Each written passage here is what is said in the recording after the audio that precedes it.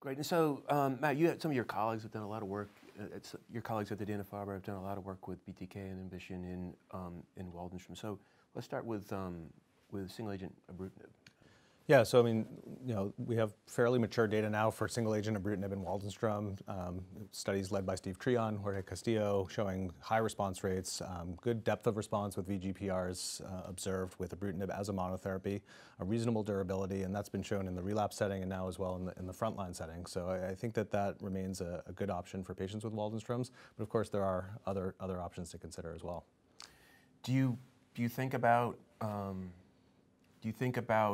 still using chemotherapy in the frontline setting for some patients? Yeah, I think for some patients that can be an option. I mean, again, it goes back to the discussion of time-limited therapy versus continuous therapy, and there, you present options to the patients, and some patients may elect for a time-limited therapy, even if you might expect more in the way of cytopenias and infections from chemotherapy. But certainly a regimen like BR can be active. There's other Cytoxan-based regimens that are active in Waldenström's as well.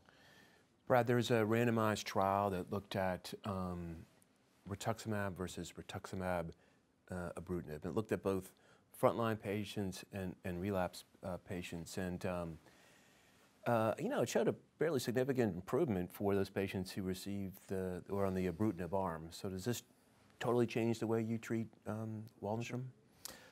Well, beating rituximab was not a super high bar. It's almost like trying to beat chlorambucil in CLL. So I wasn't surprised, to see that result, although it is nice to see the results quantified. And if I remember correctly, the response rates for the combination of ibrutinib and rituximab showed an overall response rate of something around 80%. So that's a very good result, where it was only around 25 or 30% with single-agent rituximab. I think a more important question is, does the anti-CD20 added to the ibrutinib enhance the response above and beyond what you would get with ibrutinib alone? I don't think we know the answer to that question. So there's an unknown that's important to sort out, just like it is in CLL and in other settings. Ibrutinib is clearly a great new option, or any BTK inhibitor in Waldenström's. Similar to CLL, I will still have a conversation with patients if it's a frontline patient about the option of doing time-limited therapy with bendamustine rituximab. I hate to sound old school or old-fashioned about it, but bendamustine rituximab is effective, and it's pretty well tolerated for most people. So it remains, I think, a good option and should be in the conversation, along with ibrutinib and some of the newer options that we have. Yeah, some patients seem to have this more indolent course, and others are moving pretty quickly. Does that change? Do you think the time to response might sway you to use chemoimmunotherapy like BR versus ibrutinib or ibrutinib combination? If I need a really quick response, I am more likely to use a chemotherapy-based approach like bendamustine-based. Yeah, it's a little bit more short. I guess the study really, but it would have been good if it was pick your chemotherapy. In this case, bendamustine rituximab versus rituximab and ibrutinib. Yeah. John, what do you think? I mean, do you use combo with rituximab in your patients with Waldenström? Do you use single agent ibrutinib, or do you not use any BTK? Yeah, I think these are the patients where I'm going to add BTK if I was to think about single agent rituximab for a patient. To me, that doesn't make a lot of sense now with the data that Brad just talked about. The addition of a BTK inhibitor to rituximab certainly seems to be quite good in those patients. I think that, again, we have to realize, though, that we're palliating these patients, right? So the idea of not wanting to have patients on therapy for a long period of time is still in play here. So I like the idea still of chemotherapy in the frontline setting for these patients, because we're going to visit a BTK inhibitor in combination with rituximab probably at a relapse, which is hopefully a long way down the road. We have other agents that are emerging too, right?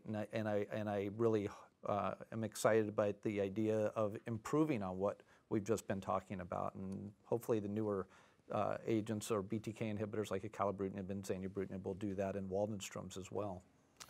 That's a perfect time to talk about acalabrutinib in Waldenström. So, what do you think? What's the data look like? I mean, Well, there's only phase 2 data that we have with acalabrutinib. It's been presented. It's good data. It looks very consistent with everything we know about acalabrutinib from an efficacy standpoint as well as a toxicity standpoint.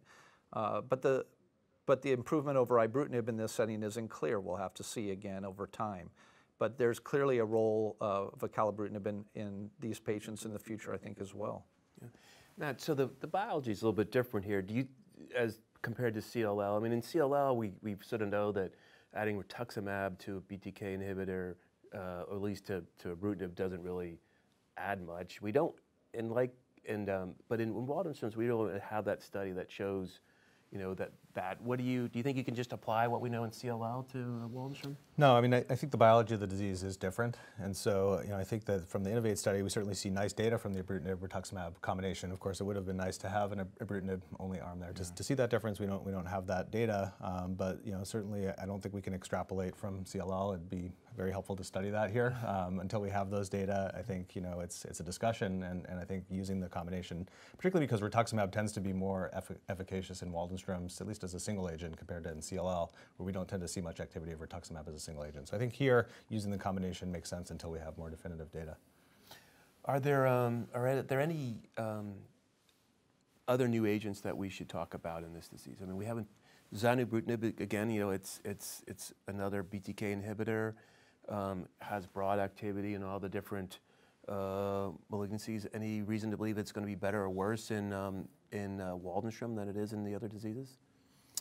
Not sure. My understanding is zanubrutinib may get its first FDA indication in Waldenstrom's. That trial that they're performing is the most mature. So again, it'll be a nice option to have in Waldenstrom's. Whether it offers advantages over ibrutinib or acalabrutinib remains to be seen. There are some theoretical reasons why zanubrutinib might have some advantages in getting into nodal compartments, although that's, again, I think theoretical and is yet to be proven definitively. But it'll be a nice option to have. And why would that be? Is it has to do with the PK, or is it the size of the molecule? Why would there be a difference in the compartment effect, right? Well, I don't know the answer to that. Okay. And it may be a real phenomenon and it may not. Yeah. And I don't know if you have any insight on that. No. Okay. But there has been, you know, there's the data, yeah. So I think that with zanubrutinib, they've done lymph node biopsies and shown very nice occupancy in the lymph node tissue. But unfortunately, that hasn't been done as rigorously in a comparative fashion with the other BTK inhibitors. So we don't know. So is there a theoretical reason why it would be different? Not that I know. There's no of. but. No. Yeah. Okay. Yeah. So, well, time will tell.